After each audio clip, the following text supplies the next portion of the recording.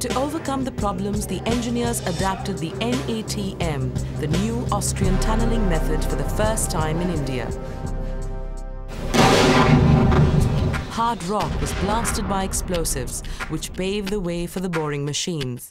These machines formed the tunnel shape and lined it with concrete. Tracks were then laid, overhead electrical rails set up, signaling and communication cables put in place. At 30 meters, it's one of the deepest metro stations in the world. 21st century technology, running beneath a culture centuries old. A link had been forged between Delhi and Old Delhi. Now, for the first time, commuters and shoppers alike could enter Chandni Chowk, the heart of Old Delhi, with ease.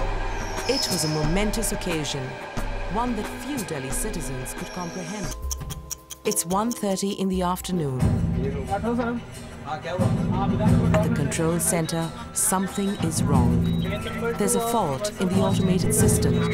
The track circuits have frozen, and all attempts to restart it have failed. Trains are running blind. In an attempt to avoid a serious accident, Rathore quickly orders all trains to slow to 25 kilometers per hour. The otherwise perfect schedule goes haywire.